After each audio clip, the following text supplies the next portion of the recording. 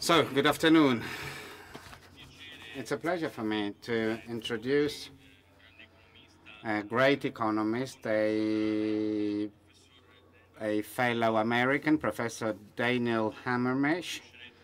I've met him here, actually. This is an open, lively person, frank, honest, and he likes to listen to everybody, including his students in Austin, Texas University. And one of his students, one of his best students, actually suggested that he should write down his observations, anecdotes, those examples that he would use during his lectures to illustrate his students how economic theories are pervasive, are present in our daily choices. And the result of this was a book. The result was a book, Economics Everywhere,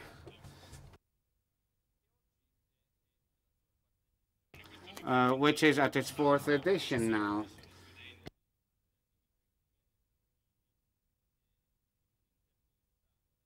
And actually, in an interview for a book called Spousonomics, which is applied to the rules of economics, applies economics to the relationships between married people. And Professor HAMERMESH said this is one of the so many fields in which using a bit of economic theory could be helpful in improving, actually, making progress in our knowledge of the world. Actually, there are so many things that cannot be understood without being aware of some of the economic theory. And in his book, Economics is Everywhere, HAMERMESH uses texts from lyrics from Rolling Stones songs to illustrate the concept of scarcity, or his granddaughter's behavior. So he was one of the inspirators of the book Freakonomics, who uses economics to make provocative, very bizarre analysis, explaining, for example, that drug peddlers sometimes live at home with their mothers. This book sold 4 million copies, actually, and was translated in 35 languages. And HAMERMESH, like the authors of Freakonomics, is a really quite unusual, bizarre thinker. And he contributes to blogs in Freakonomics, and actually yesterday he wrote one. And he wondered what the economic advantage was of a festival like this one. And this is economics for the mass, actually. This is funded by the provincial government, by private companies, and so he wondered, why should the government spend public money on something like this?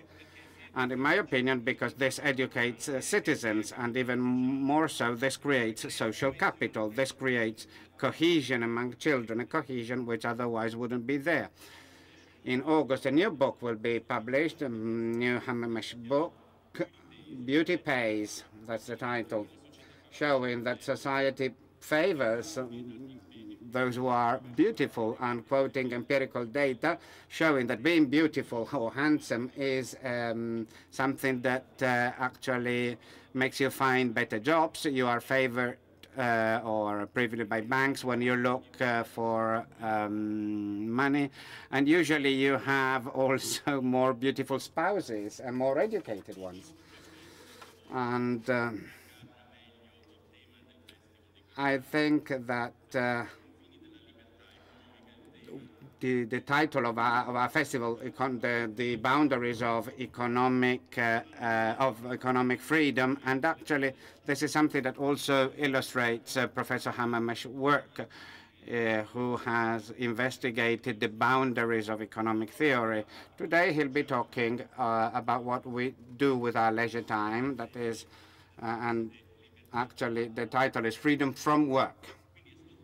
So we are very eager or looking forward to listening to Professor HAMERMESH's presentation, because he will be helping us in getting a better knowledge of ourselves. Thank you.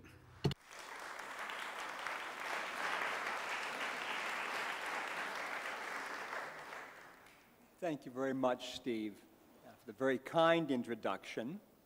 And I want to make a few comments about the festival. Steve made the point that I'd made in the blog yesterday about why this might be a very good investment for the Trentino government. And I really do believe that. I would love to have a festival like this at home in Texas, although I can't imagine the government in Texas spending money on anything, much less a festival like this, but I wish they would. Okay? The symbol of this festival, as you can see over there, is the squirrel. Okay? And I want to think about what the squirrel does if he suddenly has freedom from work. Remember, the squirrel has worked very hard collecting nuts, saving nuts, but it happens this was a very good year in squirrel land. Okay? And so there was an abundance of nuts, and he has a lot of time. The question is, what is the squirrel going to do with all that extra time? You might think, and economists have mostly thought, that people either work or don't work. And yet for the squirrel, the non-work time is not always the same. Take the squirrel's example. He could, for example, spend time chasing lady squirrels. This would be very enjoyable. On the other hand, one can imagine things he might do which, in his spare time, are not so much fun. For example, stand there and look at the sky, because he can't think of anything better to do, or there are no lady squirrels around, which has been the story of my life until I met my wife. Anyway, you can see that time away from work, even for a squirrel, is not quite all the same. It's not homogeneous. And that's the motivation of this entire talk, namely, what do we do when we're not working? How has it changed? How does it differ across people? And what's going to happen in the future? Let me stress, I've been to several sessions. I went to Alan Kruger's session last night. I heard Jürgen von Hagen yesterday. All of the sessions I've been to, and many of the sessions in this conference, have to do with economic policy. So let's refer back to the squirrel land here. The squirrel is worried about his free time. This is not an issue of government, and therefore the premier of squirrel land, let's call him Signor Squirrelosconi, has nothing to do with anything over here. It's merely a matter of individuals and learning how individuals behave. So let's talk about this and go through a whole bunch of rather simple ideas which any economist could get if he or she spends his time thinking about them and getting data. So there we are. This is, in case you don't know who this is the actor Johnny Depp. He has a new movie out this week. That's not why I'm putting his picture up. It's rather an ad from Mont Blanc pens, and the crucial point there is time is precious. Notice he has a watch on his hand. Use it wisely. And that is the basic message of this entire talk. Time is scarce, and once something becomes scarce, it becomes economics, and we have something useful to say about it. It is true that money is scarce. We all want more money, no question about that. But for more and more of us, time is what's scarce. I know there's a recession going on now, and people are worried about jobs and money. Okay? Nonetheless, over the longer term, it's money that has become relatively abundant for most people in the Western and industrialized world, and it's time which has not increased very much. Let me illustrate for Italy and the US. So here we have tables for both Italy and the US showing GDP per capita, that's the amount of money in real terms that we have to spend. As you can see, looking down the left-hand column there, that in Italy in the last 50 years, the average person is probably 4 times as well off economically in terms of dollars than he or she was 50 years ago. Looking at the second column, though, life expectancy at birth has increased in this country, but you know, it's only increased about 15%. So the amount of money we have has gone up by a factor of 4. The amount of time we have to spend it has gone up by a very, very minimal amount, only 15%. In the US, wealth has gone up only 300%, which is a huge amount, but our life expectancy has gone up only about 12%. So again, if you take the ratio of money to time, that ratio has risen tremendously. Increasingly in rich countries, it's time that is scarce. So the way I think about it is in terms of this little schematic here. The upper one shows two little dollar bills, and I'm sorry, they could be euros, it wouldn't matter, and a watch, a clock, and that could be a low-wage individual or a poor country, a medium-sized clock and not too much money. In the rich country and among rich individuals down below, the clock is still the same size, but the dollar bills are much bigger. And that's what's been happening over time in most countries outside the very poor developing world, and it's certainly what's true across people within the same economy. So let's keep this relative scarcity in mind. The time available to spend $1 has been going down more or less steadily in my country. The time available to spend €1 or 1,000 lire has been going down steadily in Italy as well. So let's talk about how people spend time away from work. Let's try categorizing uses of time. Now I want to categorize different things we do into four main categories. This is arbitrary. One could make any number of categorizations. It's like accounting, which is the most, well, as they say about accountants, there are people who weren't dull enough to become economists. It's really a boring thing. Economics is much more exciting, I think.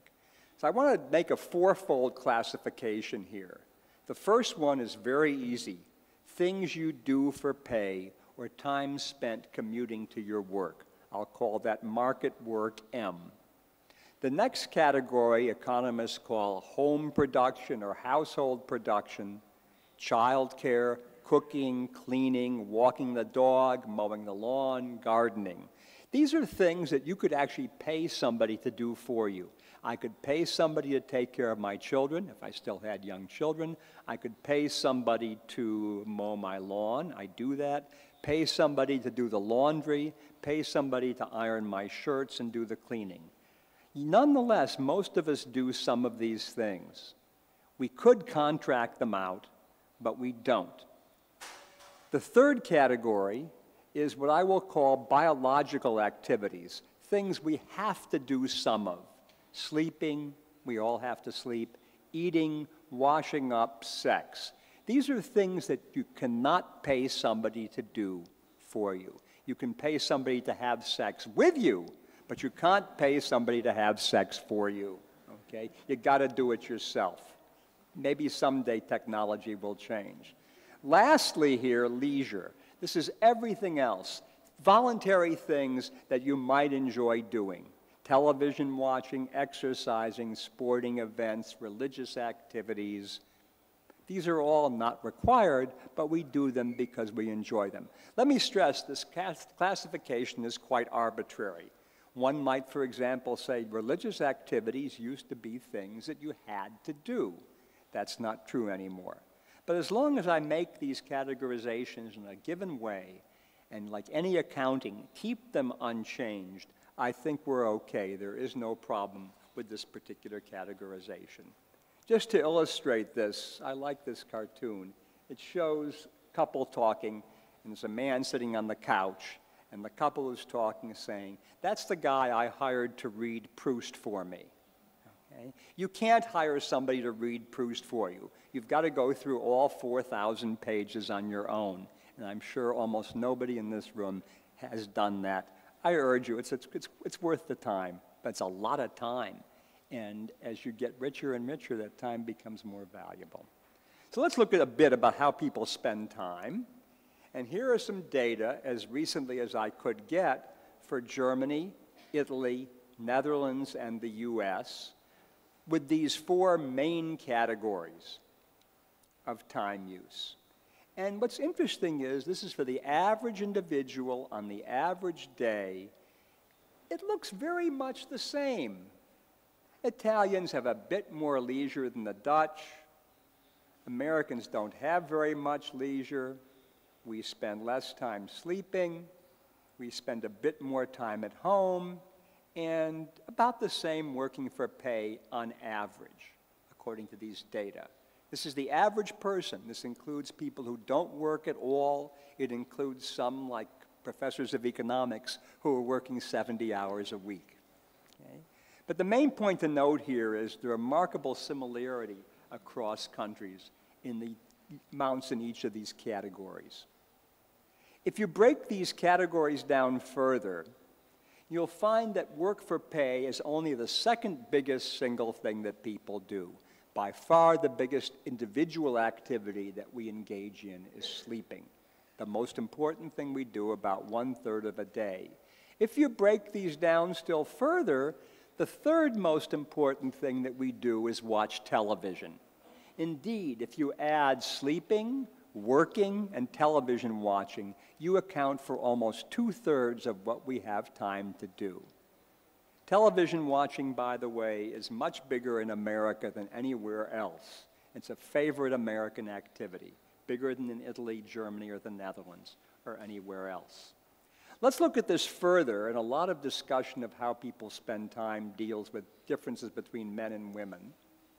So the question I want to ask is, away from work, away from the confines of work, do men and women do different things? And so here's the same data, the same 4 countries, breaking it down by gender. F is women, M is men, same 4 categories. And you'll notice, not surprisingly, that in each country, work for pay is less among women than among men. It's true everywhere. In the US, they're a bit closer. In the other 3 countries, typically the man is working for pay twice as much as the woman. On the other hand, the favorite economist phrase, work at home among women, housework, childcare, cooking, shopping, is much more among women than among men. Okay? That's true in all 3 countries. The third line shows the total work for pay and work that you could pay somebody to do, household production. And if you'll notice, Germany, women 445 minutes, men 436 minutes. Netherlands 392 and 399, US 472 and 476. There's an old American television show called Sesame Street for children. I don't know if they have this in Italy or not. And one of the favorite things was to show 4 different pictures and say, one of these things is not like the others. There was a whole song about that. Look at these 4 countries and tell me which one of these things is not like the others. Okay. We'll come back to that in a minute. Americans spend less time in leisure and a little bit less time in taking care of themselves too. But the crucial point here is by gender, there's tremendous equality in total work, except in one of these countries. What's really amazing is if you do this for a whole bunch of countries, this graph relates well-being, wealth, real GDP per capita on the horizontal axis, to the difference in work between women and men. So if you look there at the 0 line going across there, you look at most of the rich countries, US, Norway, Netherlands, Denmark, Japan, Finland, are gathered very close to that 0 line. In most rich countries, in fact, there is very little difference in the total amount of work for paying at home that men and women do. There is one tremendous outlier among rich countries, and that is, if you notice, that dot up there, which is IO2, Italy in 2002, which is the most recent data we can get. Italy, relative to its wealth, women do an awful lot more total work than men. So we saw this anomaly. Men do 75 minutes less total work than women every day. That's 10 hours a week out of 168. What are Italian women doing at home so much? Whenever I've presented this anomaly, everybody says, oh, they're cooking. No, it's not cooking.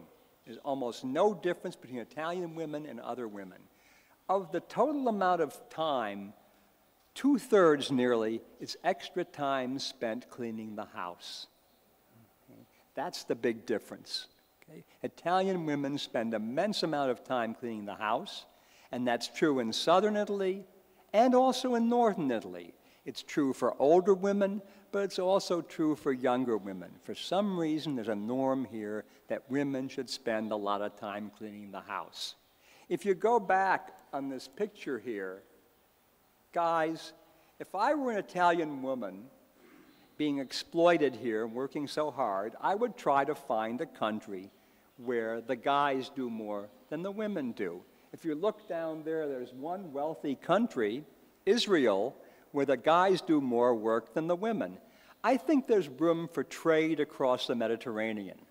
The women ought to go to Israel. The Israeli guys ought to come here and find a wife who'll put up with this. It's probably not going to happen, but there's room for arbitrage here. Okay, let's talk about changes over time and what's been happening over time. The problem with this is we have huge amounts of data on how much people have worked for the last 60 or 70 years. We have very little data from most countries on how they spend time away from work. For the US, we now can do this from 1965 to 2009, and in the UK, we can do it from 1975 to 2000. Whether the same trends look this way in other rich countries like Italy, I just don't know. The numbers aren't there. I have to assume that this is common in rich countries. So let's see what's happened here. First of all, to people generally, and then to men versus women. In the US, over this almost 40-year period, work has declined a little bit, about 4 hours a week. Work at home has also declined a little bit, also 4 hours a week. Americans today, despite our constant complaining, and I describe America as the land of complaints. That's the one thing we're really good at, that and higher education. Total amount of time working has gone down. In the UK, work time in the market for pay has gone down a lot. Work at home is basically unchanged. But the bottom line here is in total, we have more time for leisure and more time for biological things. By gender, however, it doesn't quite look the same. This is the US only, which has the better data here. For men, total work time in the market has gone down, you see, from 53 to 40 hours per week, whereas for women, as we all know, there are more women working in the US today, and they're working longer. Look at work at home, though. For men, American men are doing a bit more at home. Not much, 3 hours more, and a lot less than women, but they are doing more. Women, on the other hand, are doing much less at home. So if you add these together, you will note that for both men and for women, total work has gone down. Both sexes have more time for enjoyment. I'm very gratified by this. I've watched this happen over my adult life. I think it's a good thing. Who are the people who've benefited from this decline in total work? And there are tremendous differences by economic status and economic characteristics. And let's look at the major determinant of how well off one is economically, namely education. The role of human capital in determining how much we earn should not be underestimated. So let's look at people with only 12 years of schooling and those with 16 or more. Look at the first two lines, and you will note that among people with relatively little education, work for pay has gone down tremendously. Among people with a lot of education, work for pay has gone down only a little. Work at home, among those with little education, has gone up, but the same is true for those with a lot of education.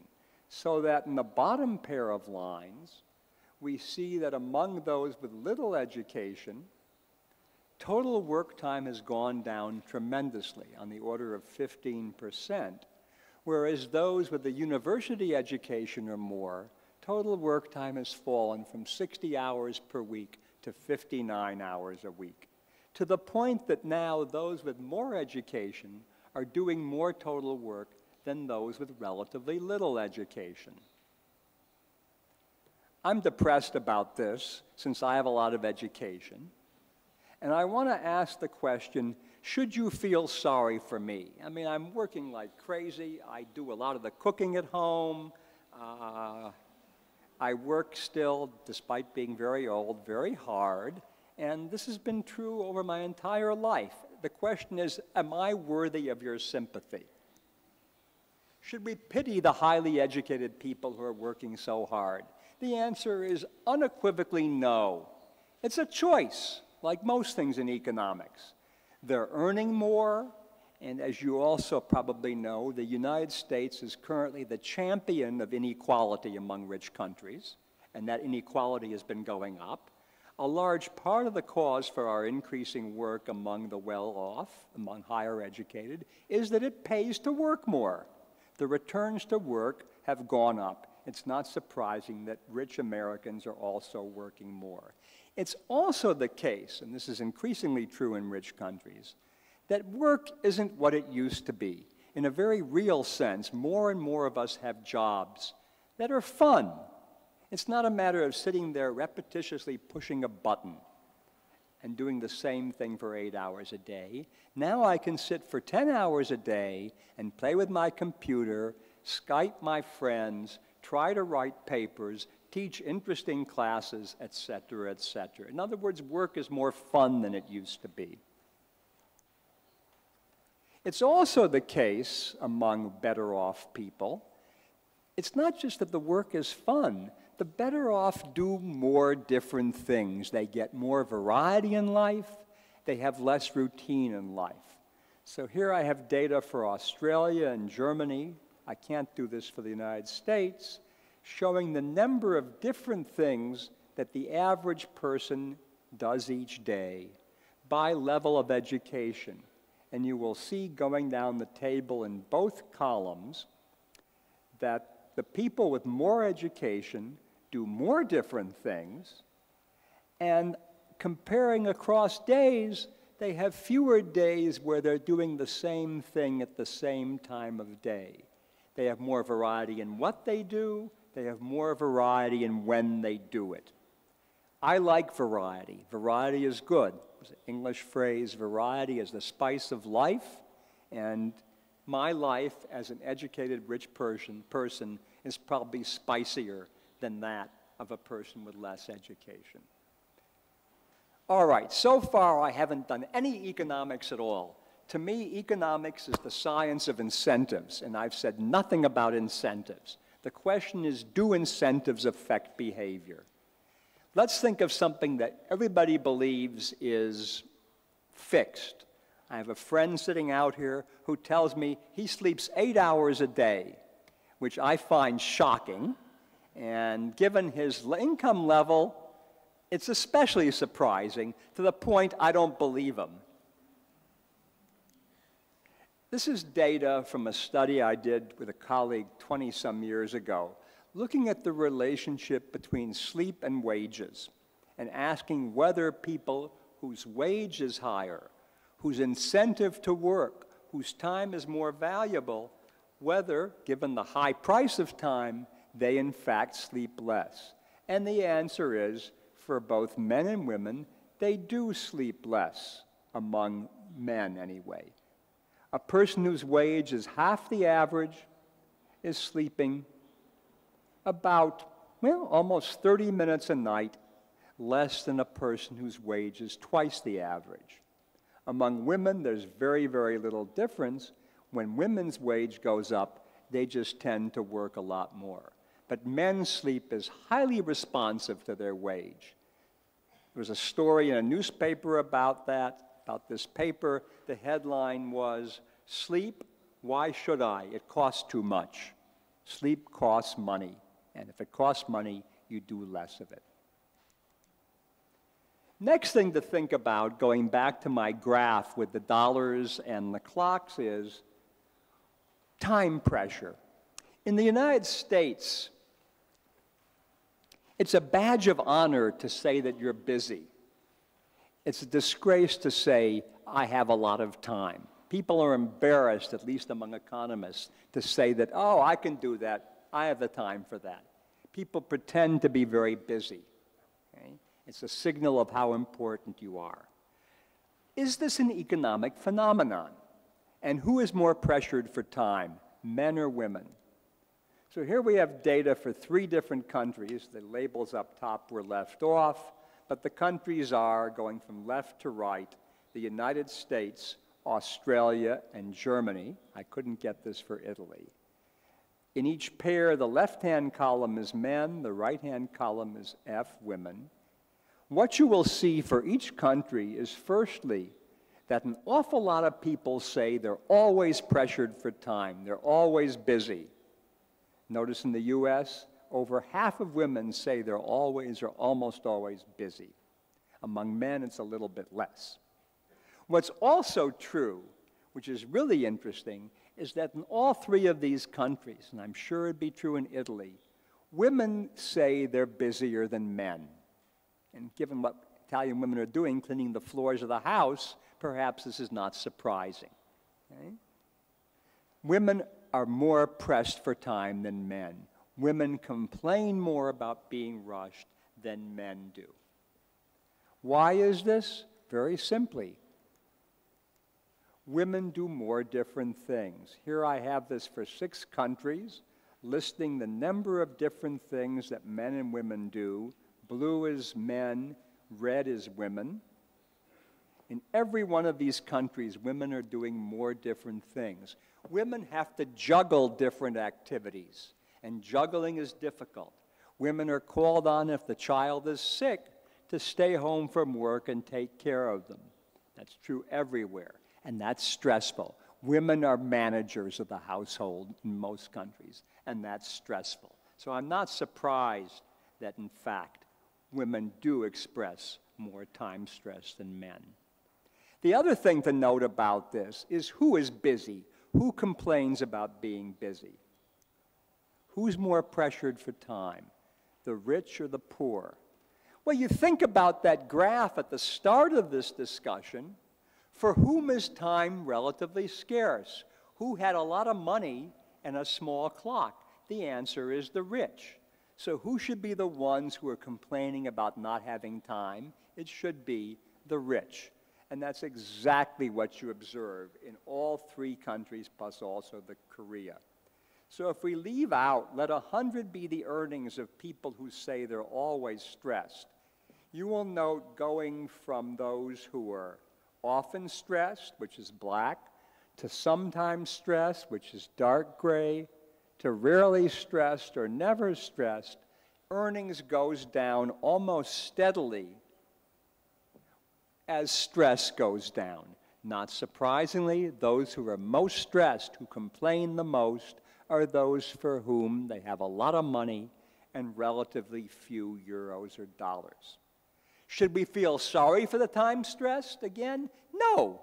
You want to be not stressed for time? I tell you what you do. Don't make as much money. Okay? Give it away and live a stressful, stress-free, time-abundant, money-scarce life. I don't see too many people doing that in my country or yours, and therefore, again, too bad. Suck it up. No problem at all. Complain, but don't expect me to sympathize with you. The bottom line question in this is, what would we do if we didn't have to work so much? What would we do with the extra time? What do we do with our extra time? And this goes back to one of my favorite quotes in the economic literature from John Maynard Keynes, who people should have heard of, even though he's pretty much ignored by economists these days. He was talking about what might happen if people didn't have to work so much. He says 3-hour shifts or a 15-hour week may put off the problem for a while, but eventually Western rich society has to face the possibility that there just won't be so much need for work anymore. So what I want to inquire into is, what would we do, what do we do if we suddenly got extra time? Notice we have gotten extra time. We aren't working as much. But that's taken a long period of time, and I'm quite convinced someday we'll have a lot more free time. I hope so. I wish I had more free time. I wish I weren't a workaholic. I wish I weren't like that squirrel, here he is again, okay, who, like his friends the hamsters, is on a wheel running around faster and faster and faster, which is my description of American life. 2 or 3 examples of this. First of all, every one of us gets 1 extra hour every year. On the first Sunday in October, no, it's the last Sunday in October in Europe, I believe, when you go on winter time. Isn't that correct? I think it's the last Sunday in October. In America, it's the first Sunday in November. And we had data from the Netherlands for 2 consecutive weeks, one of which beforehand, one of which right after, which included the day, which was an hour longer. And the question to ask is, what did people do with the extra hour on the day that they went from summertime to wintertime? Ask yourself, what do you do on that day? And this gentleman is mouthing the word in English. The answer is, he says he sleeps. Okay? Let's see.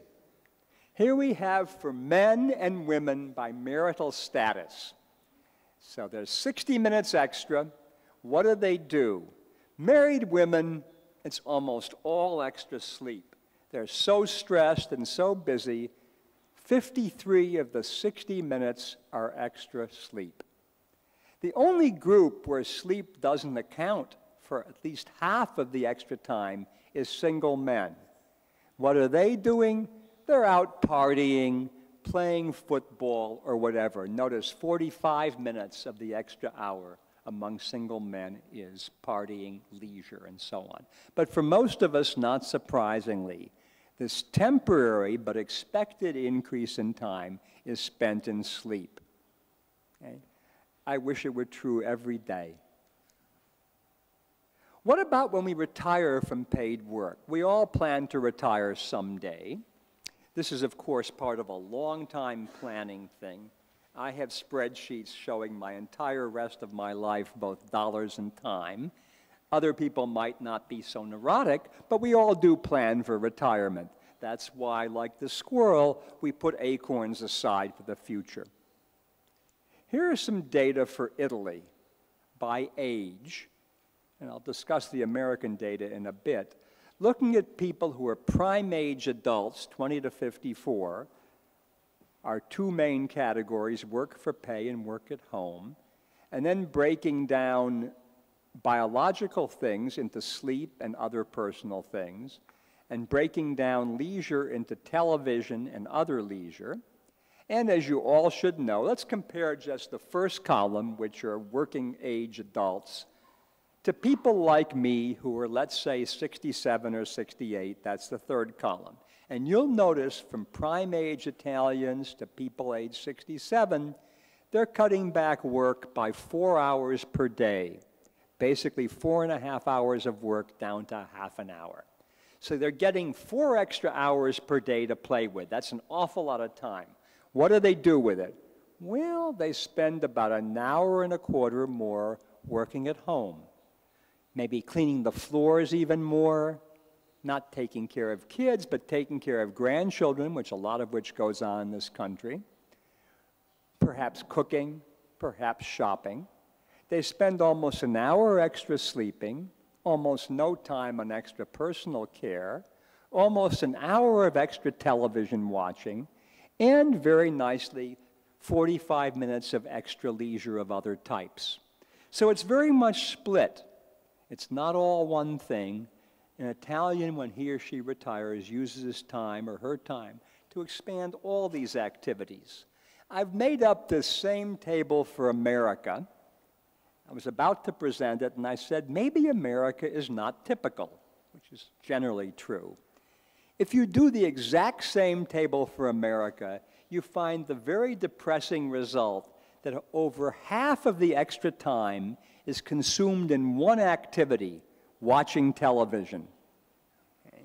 Americans who retire spend immense amounts of time in front of the tube. Italians, which I think is praiseworthy, spend much less time extra.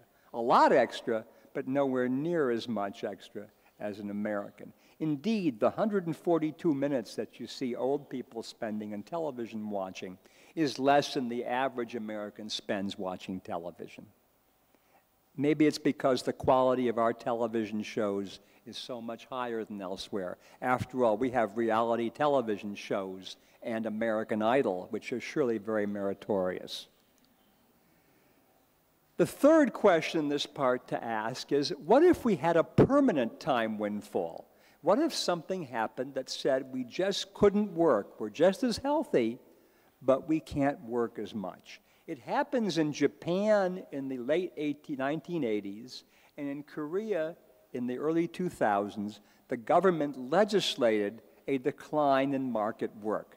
People, just because it cost more for employers to employ them, essentially were told you can't work as much. How did people spend what I call the gift of time? So here is, very briefly, it's not easy to see this. Each vertical bar is a year, and it shows for each year up here what happened to market work. You can see that market work in 76 and 86 in Japan above was constant, and then market work, work for pay, fell like crazy. It's clearer in Korea, where in 1999 the average Korean, that's the lower graph, worked 350 minutes on a typical day. In 2009, he or she had worked 40 minutes less per typical day. In other words, the government succeeded in getting people to work less. What did they do with it? Well, the one thing they didn't do, looking at the Korean graph, which is clearer, is increase work at home. There was essentially no change in the amount of time spent cooking, cleaning, shopping, taking care of kids. What did happen in Korea was a big increase in the time spent in biological activities and a small increase in leisure. In Japan, it was somewhat more mixed with a larger increase in leisure. But the main point is in this very clean example of being told to work less, people used the less work time to expand leisure and to expand things that are fun. In other words, that suggests to me, to use the economist's term, that the extra utility we get from these activities is especially high. And if we could just somehow force ourselves or have the government force us to work less, we would use that time in leisure and in non-work activities in the house. None of the time was used for work at home. It was all used for other activities. The final area, which I think is worth talking about, is requiring people to take what in Europe is called holidays, what in America we call vacations. An interesting fact, which I noticed many years ago, and now that I spend a few months every year in Germany, it's even more clear to me. I spend 2 months in the Netherlands. We're always on holiday. I'm spending 7 weeks teaching in the Netherlands. 6 weekdays in those 7 weeks are holidays. There's Easter Friday, Easter Monday, Queen's Day, the day after Queen's Day. This week is Himmelfahrt, that's Ascension Day, that was Thursday, but Friday's a holiday also. Week after next is Pentecost Monday, that's also a holiday. There are, I think, 15 public holidays in the Netherlands, I think 14 in much of Germany. How many public holidays are there in the US? I believe 7 or 8. In other words, a week and a half less of public holidays, and it's also the case that mandated time off from work, vacations as we call it, in Europe, Germany, is 5 or 6 weeks per year. In the US, it's 2 weeks per year. And the evidence is very clear, this is not my research, that if we force people to take an extra week of holiday, they do roughly an extra week less of work. It's not that it's made up for elsewhere. In other words, in most of Europe, it's quite remarkable, people just work less. I think that's wonderful. The goal of life is not work. The goal of life is enjoyment. It's nice to have money. As I saw, it goes together with time. But we in these countries are quite rich already. And somehow I'd like to get my own country to get off the rat race that I see us in. The main point is that institutions, customs, and laws matter. My statistic on this is the average German is on holiday 3 times as much as the average American. There are 3 times as many Americans as Germans, and therefore at any given point of time, there are as many Germans on holiday as there are Americans on holiday, despite the difference in the size of the country. My first contact with Tito was he got me to be involved in a project 5 years ago, which resulted in a book. And he and I were talking, Tito Boeri and I, were talking about the title. And I said, how about the following title? Hours of work in the EU and US.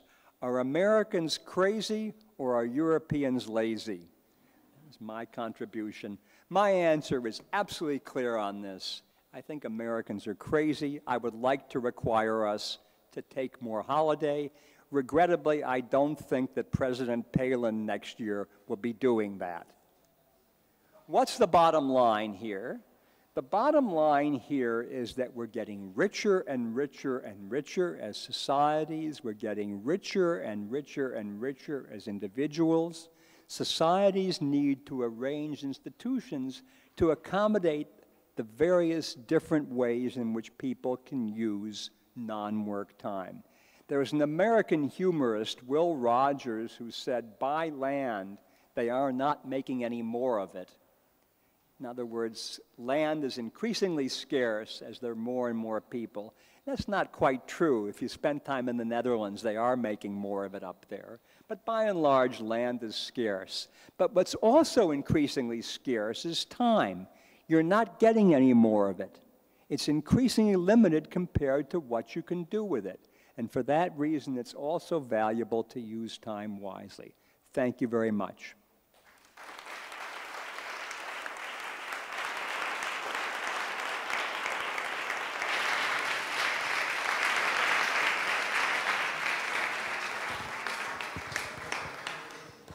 Adesso abbiamo tempo per le domande vostre. We have some time for questions and answers. Something I forgot to say earlier on is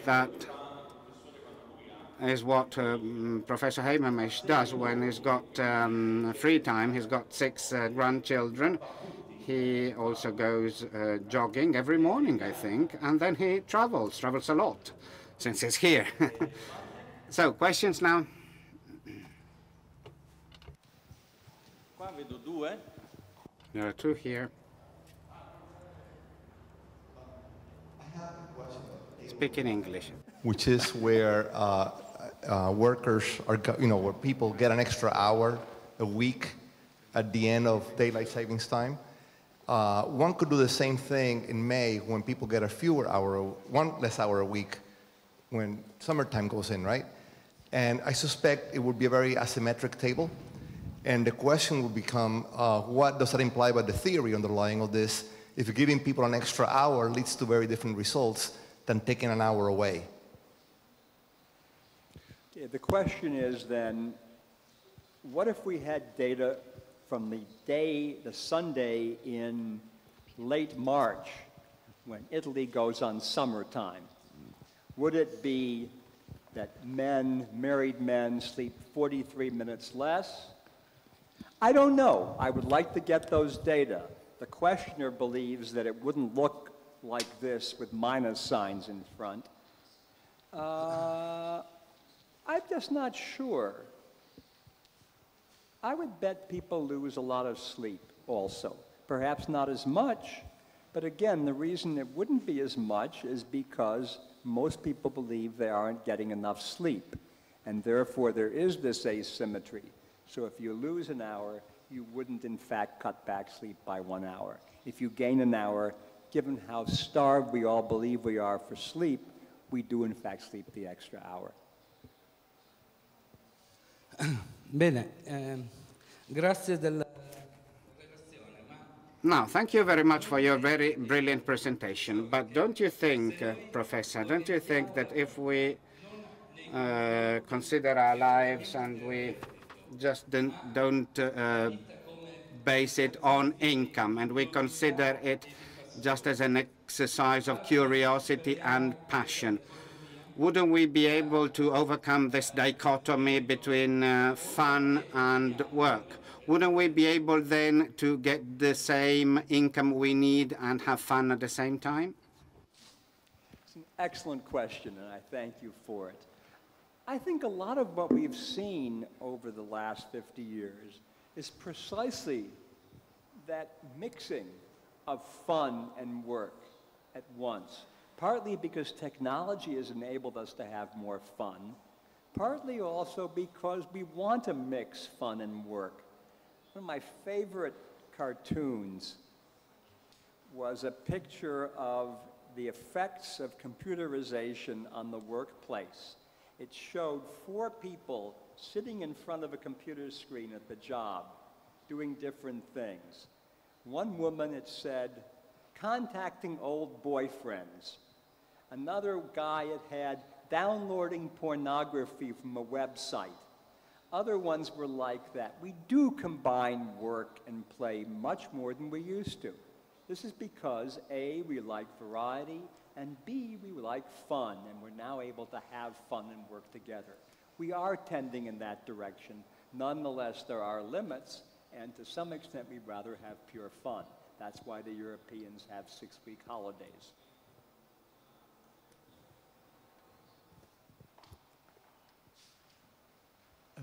My question is about whether people really have a choice how much to work. So you were saying that we shouldn't pity the highly educated who work so much because they're a choice. And then towards the end of your talk, you said, well, if you give people an extra week holiday, they just take it, as if they didn't actually have don't really have a choice of how many hours they work. See, is working hours a choice or is it not? And to what extent it is? If it is not, so it's a reason for government intervention in that area. It's a choice in 2 dimensions. First, it's a choice for individuals. We know there's a huge amount of work by economists on this. It's especially true for older people, younger people. Used to be true more for women than for men. That difference has now been lessened. But nonetheless, people's amount of work, people's sleep, as I showed you, does respond to the returns to it. In other words, the price of something affects our behavior. Just like the price of spaghetti affects the amount of pasta I'll buy, the price of my time affects how much I want to work. We aren't creatures fully of institutions. Nonetheless, we are affected by institutions. We are affected by constraints on our behavior. And if we can get ourselves to be affected differently, if, for example, in the United States, we were to have requirements for more holiday time, that too would affect our behavior. But both prices and governmental mandates affect us. We are not creatures that are fixed somehow sociologically in these things. Ci sono altre domande? Are there other questions?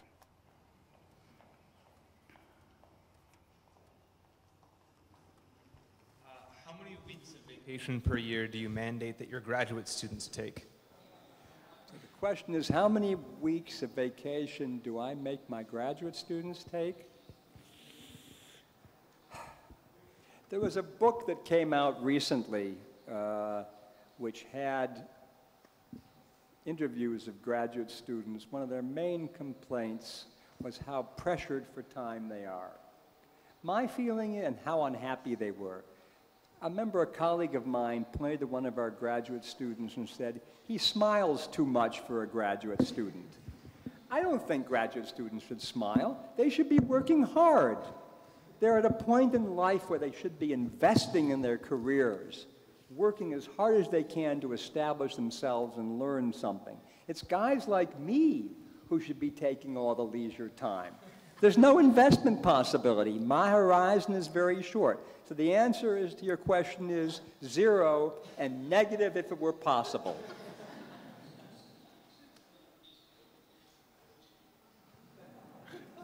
Spero che ci siano altre domande. Io faccio una domanda nell'aspettare, diciamo, che... While we wait, I can ask a question. I mean, there is one question here in the front row, I think. I have a question for you, however, in the meantime, more on psychology of work rather than on the issue of your presentation, the topic of your presentation. But since work ranks second in a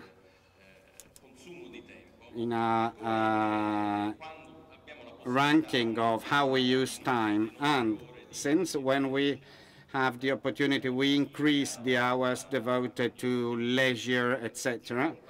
Is there a factor, identity? I mean, do we identify with work more in the States than in Europe? Do you feel that we can be do we identify ourselves with the work we are involved in? Is this psychological argument credible? I mean, what are the cultural factors? Because data nowadays show that there is not so much difference between cultures. What do you think about that? There's several answers to that. First of all, work is, for so many of us, our major identifier. I do believe, and I've seen studies on this suggesting that Americans do identify more with their work, whether that's because they really do or it's just they feel they have to say that because they work so much. That's very hard to say. That's why I do economics and not psychology or sociology. I don't like what would happen. I like what does happen. Okay? It's sort of surprising in some ways. People should identify with what they do most of.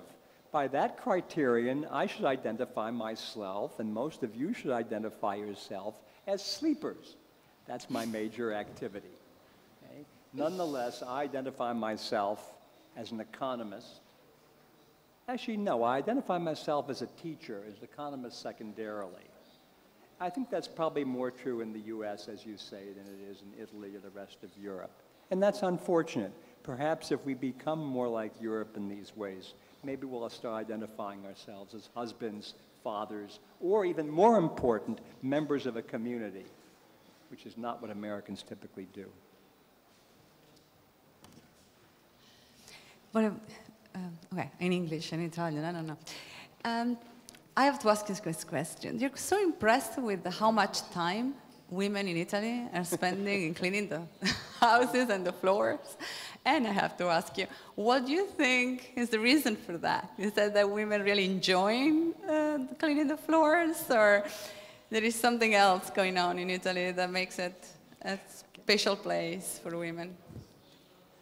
Okay, the question is, why are Italian women on their hands and knees cleaning the marble floors so much?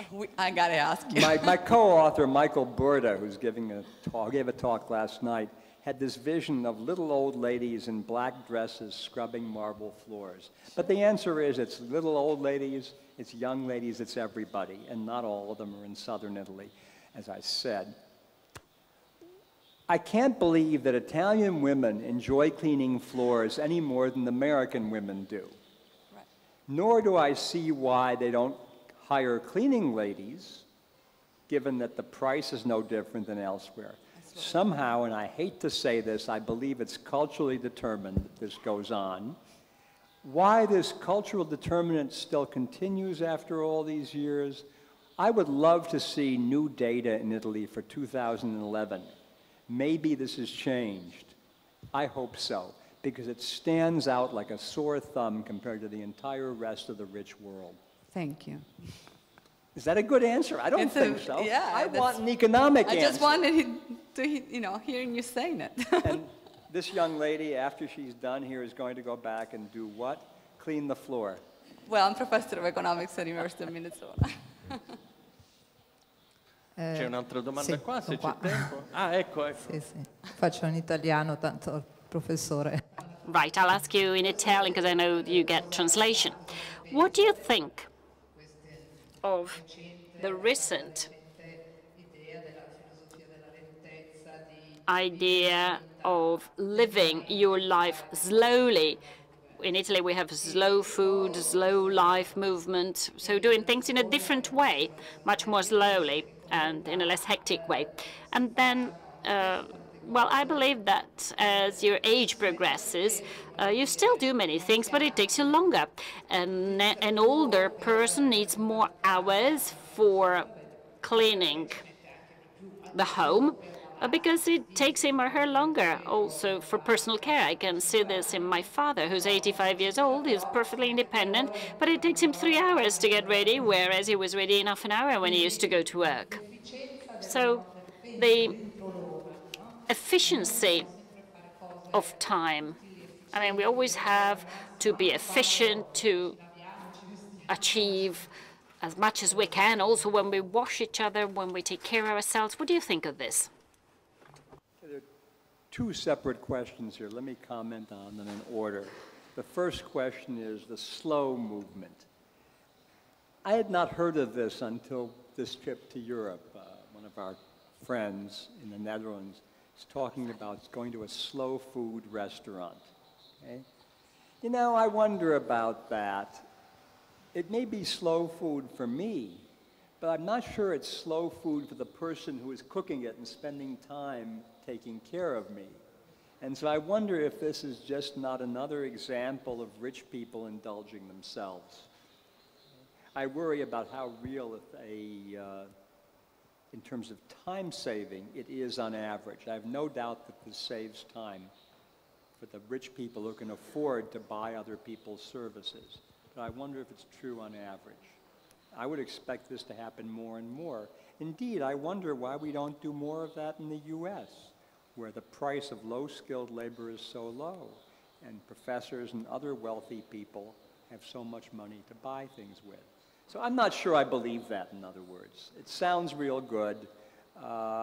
There was a book in 1971 by a man named E.F. Schumacher called Small is Beautiful.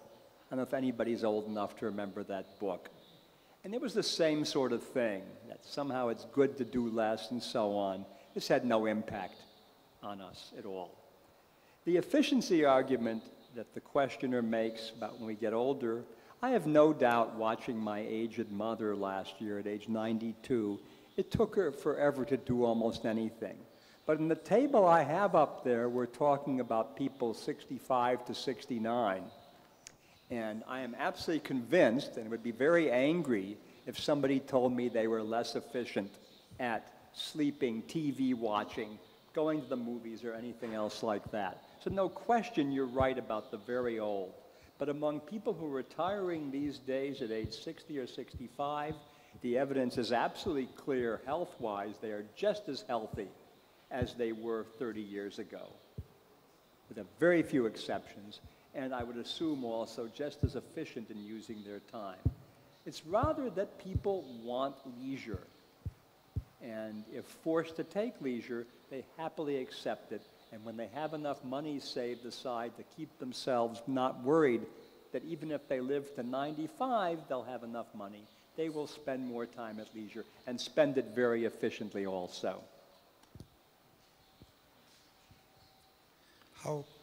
How is influencing the trend of working for pay at home the results of your research? I'm not sure I understand the question. About the teleworking or working at home, home working. Okay. So telecommuting, for example. Well, actually, I'm a good one to ask. Essentially, I do telecommute. I do most of my work at home. I can work on the computer, I can do my email, I can look at Facebook, heaven help me, and things like that. The virtue of working at home, the reason it's so attractive is you can do what the questioner earlier said. You can combine work for pay and household production with, regrettably, occasional biological activities like getting more food and having a snack in the middle of the morning. But in terms of telecommuting per se, even in the US, where it pays to telecommute because communications and travel is so difficult, commuting to work is very difficult, it takes a long time, even there it's only a small fraction, below 10% of people who say they telecommute. So I think this is an increasing opportunity for variety, an increasing opportunity to save time, but it's still just not very widespread. It just isn't that important yet.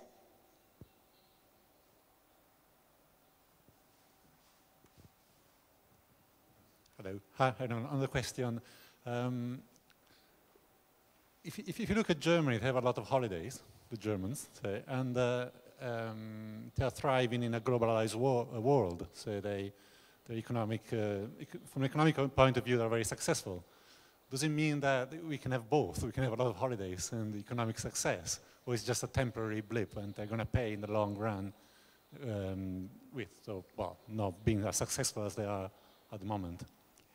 Well, the Germans have had this many holidays for quite a long time. There's nothing new about this.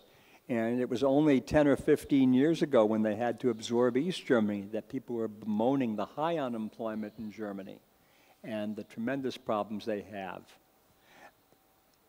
We pay too much attention to the short term. I remember the big worry in the US in the 1970s was the Japanese are going to take over the world. They're selling us everything, we can't compete. And yet, economically, in the last 15 years, people view Japan as a basket case. The current fear, and there are papers being given at this conference, I think Alessina's paper, is how the Chinese are taking over the world. You know, I'm sure it'll be the Brazilians in 15 years who we have to worry about. These things come and go, but in the end, they're all good things. I don't think any of this has to do with holidays. I think we choose what we want in the holidays. I think the productivity effects within a substantial margin just aren't very great. So I don't think the Germans will pay a price for this because they've had it for a long time in both bad times and now good times. I don't think it's an issue. Ci sono altre domande? Ultima domanda, facciamo, se c'è. One last question.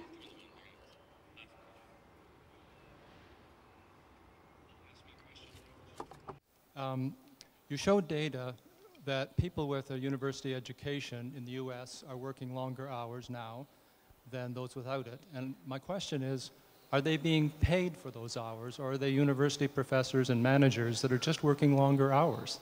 And is there a way to disentangle that kind of data? The answer is very clearly yes. Certainly, university professors are not paid by the hour. I know that if I work one more hour, I will not get an extra $10 directly. But if I work an extra hour, if a manager works an extra hour, he or she will impress his or her peers, et cetera, and earn more. And there's no question that the gains from working an extra hour in terms of total earnings for the very higher educated people have gone up tremendously. And it's not just true for people who are like the 90th percentile compared to the average. The very, very top people, the people in the top 2%, have seen the biggest increase in the returns to work per hour. The big change has been at the very top. I'm not quite wealthy enough to have benefited as much as most other people from that, sadly. Grazie mille al professor Hammermesh e anche a voi che siete venuti ad ascoltare. Thank you very much, Professor HAMERMESH, and thanks to all of you for coming here today.